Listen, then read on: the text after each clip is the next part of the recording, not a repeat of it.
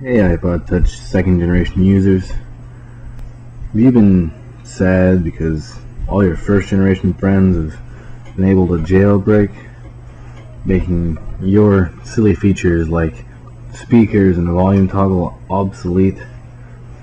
Tired of the same boring old 4-icon dock and boring apps that you have to pay for all the time?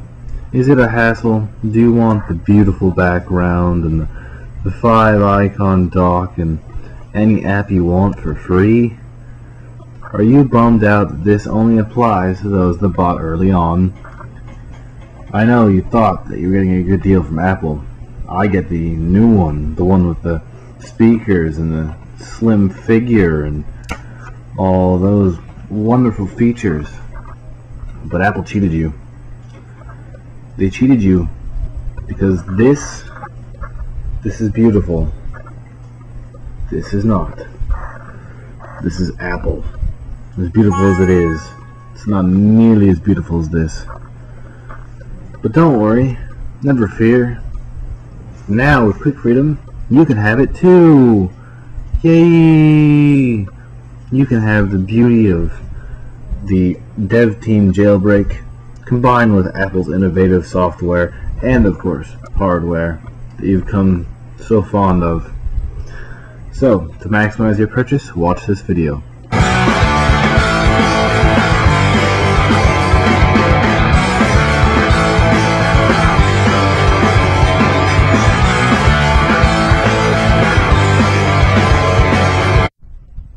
Okay, so you all know what the final product's going to be. You want a badass iPod Touch. It's going to look pretty, and it's going to do everything you ever dreamed of and more, and get you free games and free Spanish to English dictionaries to cheat in Spanish class, and everything you'd ever want, right?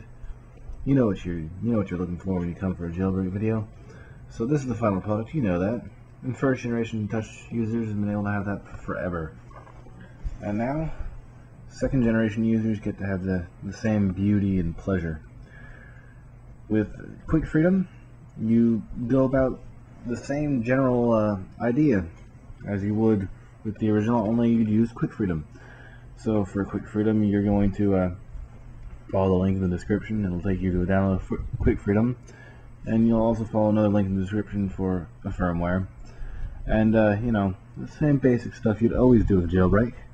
You'll download those. The firmware will take about an hour. Quick Freedom will take about 3 minutes on a crappy connection. You'll be fine. It won't be a big deal. Then you'll install. You'll run the setup for Quick Freedom. You'll install it, and when you have that done, it'll ask you if you want to create a desktop icon. You'll click yes, sure, why not. You'll find that. And you'll right click that, and you'll go to properties. If this is for Vista users. If you're on XP, just run it as is.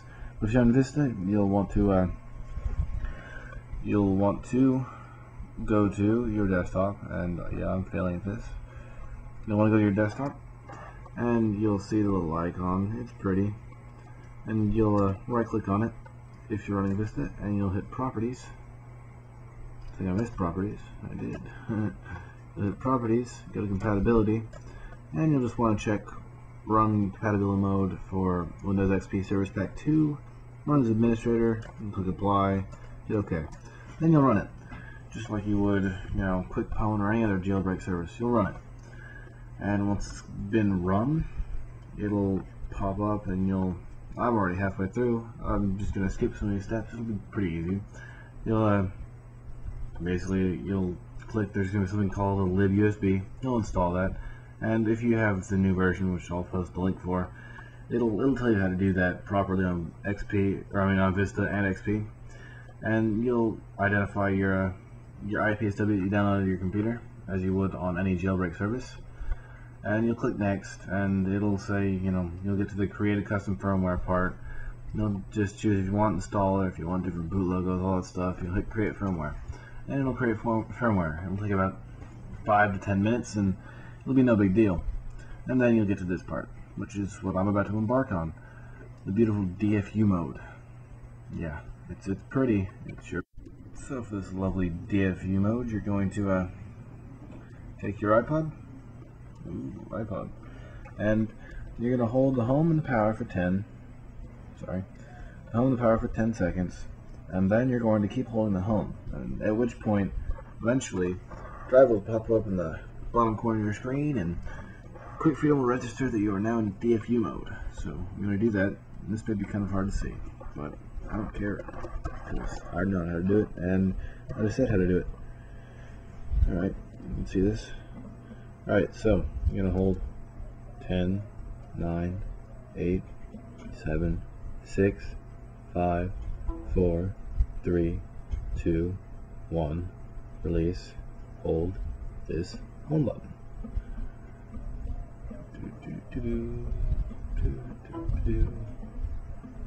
And there's our driver message.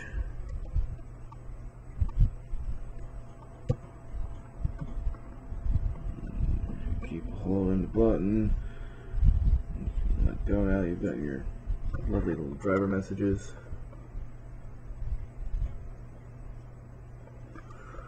What the hell is it registering as in DFU mode?